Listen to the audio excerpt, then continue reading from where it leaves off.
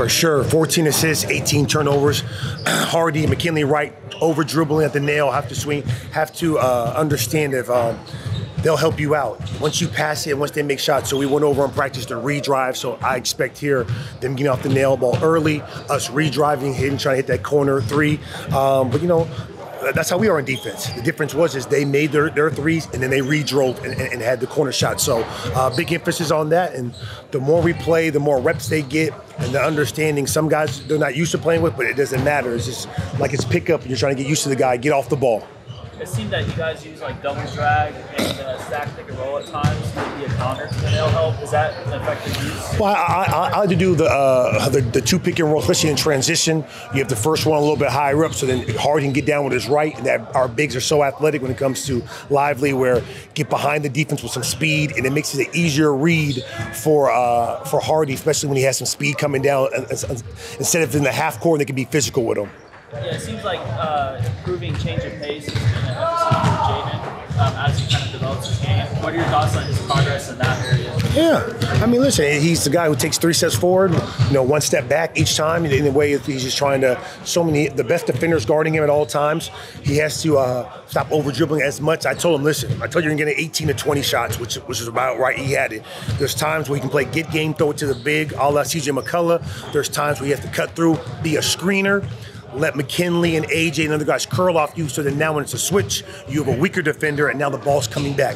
You don't have to worry, young fella. The ball's going to come back to you. We have 3, I keep saying, 3 unselfish bigs, and so sometimes just watching the film, taking a breather, and it takes a second, third, fourth practice for him to understand and going through these games.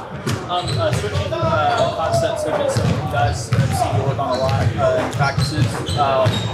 Veer switching, it seemed like that wasn't used as much in the previous games. Is that something you're Well, yeah, we struggle with the 5-man popping veer.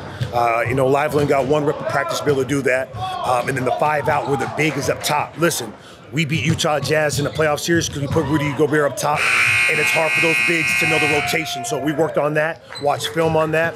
And another thing is this league is about finding mismatch. So the guard-to-guard screen, you saw a man slip out, hit a 3. You got to be physical, call red, which is our switch call, push them up. And if it's not there, emergency help at the top of the key. But, I mean, you guys watch these games. They're going 100 miles an hour. Guys are getting tired at different times, and so they're playing hard, and now we just got to slow down even defensively of, hey, let's get our calls, let's get our talk right, and I think we'll do that and have a better outing tonight. What are your thoughts on how A.J. Lawson is performing so far? Good. I thought he was great defensively. I thought he shot the right shots, didn't shoot a bad shot. I want him to be on the glass even more. And with him, he had 11 points. If he hits 1 or 2 of those threes, he can have 16, 17. So he's going to get open looks, especially tonight with Hardy and Wright's penetration going down to the paint. But for him, it's keep doing the little things. That's when it's going to make you stick in this league or get a chance in this league, defense and the little things. Max showed quite a bit of versatility in that last game.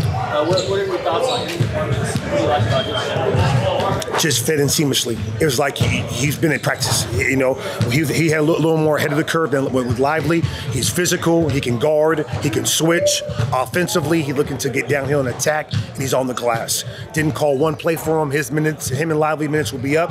I expect the production to be up. I expect him to make a couple more mistakes, and then we'll watch it in film and try to keep improving these guys. And man, we got 8, 9 more days, and so my job is to hopefully take them a notch better for summertime when they get ready in August to work out and get a little bit more training in. Yeah, it seemed like on some plays, Derek was effective helping on drives. Does he kind of have like an shooting ability in that regard? Oh yeah, first thing first, Derek Lively got drafted 12 because of his shot blocking, athleticism. It's natural for him. It's a God gift for him to wander in that paint and want to go be the second jumper and block shots. I just think for him, it's just learning the rotations, learning the veer concepts, and just getting reps. I mean, listen, he only played 16 minutes, and he could easily played more. And so tonight he'll play more. He'll get a chance. They have a pretty good center who likes to pop. He didn't have times where he has to switch and guard guards, and this is why we drafted him. We're going to throw him to the fire here. You mentioned needing more right as a leader. What would you like to see from him after reviewing the film from the first game? Be aggressive. They go under, shoot the basketball. If they go over, your floater. If they're at the nail, make the read. Defensively, I thought he was great doing that one. Offensively, we get a rebound, push the pace. Don't turn your back to it. Look through it. A la Steve Nash getting that paint. Look for kickouts because everyone compacts and sinks in the paint. And just be your game, man. It's just one game. Nerves, that's fine. Now, hey, now let's do a bounce back game. Derek, Derek, Derek, you mentioned that he likes to talk a lot on the court. What is the value of having like an anchor be a very active? If you don't have your 4 or 5 men at an elite communicator, you're not going to be a top 5, top 10 defense. From KG to Draymond, even Rudy, who's a defensive player here, he talks all defense. Tyson Chandler was one of the best at it.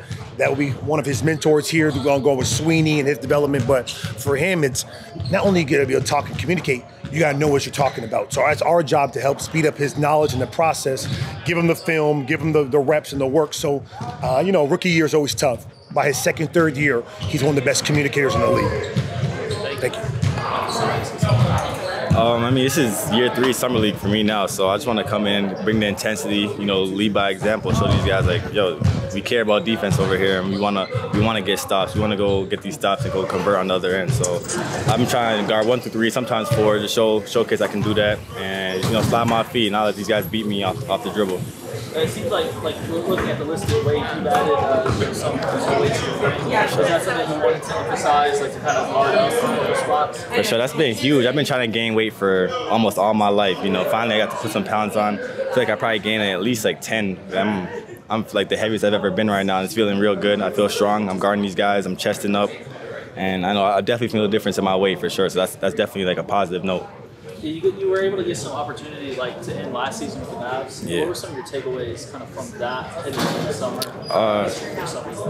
My takeaways is that, just come in the game and make an impact some way. If you're not scoring the ball, defend, rebound, make some steals. Yeah, that's Chris over there. That's one of our best shot blocks on the team. Just if we get beat, we know we got Chris. We know we got Big Marcus there live on the court that got our back. So just gotta keep playing hard together and just win these games. Yeah, it seems like you do a lot of shooting. Yeah. Are those some of those important things? For sure. I feel like I'm one of the best cutters like in this summer league right now, because I feel like I'm a versatile cutter. I can set screens and cut, get off the 45 and cut. That's probably one of my strengths right there. I'm gonna keep doing that because I'm gonna open up the players. If I cut, who's gonna guard the corner guy? 'Cause the corner guy's gonna help me. So that's probably sacrifice sometimes. Sacrifice for the greater good. 'Cause I know if I cut, Jay ain't gonna get a corner 3. So. All right, so you were the only other person that scored double digits in the last game. Yeah. I wanted to know, did you guys work on something so the ball can be fed a little bit better, more efficiently, so more people can get it? That was really our first game all together. That was D-Live and O-Max's first game. They just had practice the day before that. So I feel like this next game we all gonna have better movement. We gonna probably shoot the ball way better than last game. I feel like we didn't shoot enough. But nerves are gone. Yeah, nerves are definitely gone. We gonna come in and hoop. Thanks. For sure. Thanks, AJ.